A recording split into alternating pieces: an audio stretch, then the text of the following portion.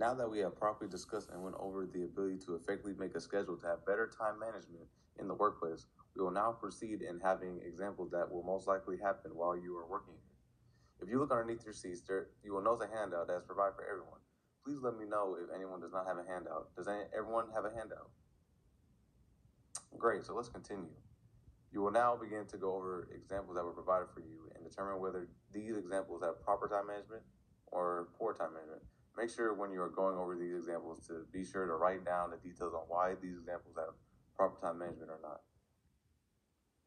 If there is an example that has poor time management, describe the reason why it is poor time management. And when there's proper time management being used, please describe why it is proper time management as well.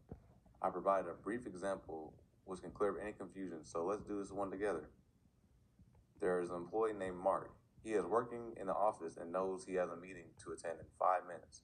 Mark knows he has to get his notes ready for the meeting and have his segment ready to present, but it is not always finished. He also has to enter his coworkers' meetings times for the week by the end of the workday. Based on Mark's current situation, did he show proper time management or poor time management? Does anyone have the answer?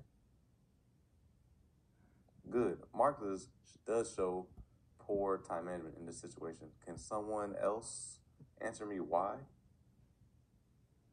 Perfect. Mark not having his segment ready with only 5 minutes until the meeting starts shows poor time management, and he needs to give himself more time to be ready for the meeting as well. Are there any questions? Now that I've given you an example, do the same thing with your handout that was given to you, and we will reconvene when everyone is finished. Thank you.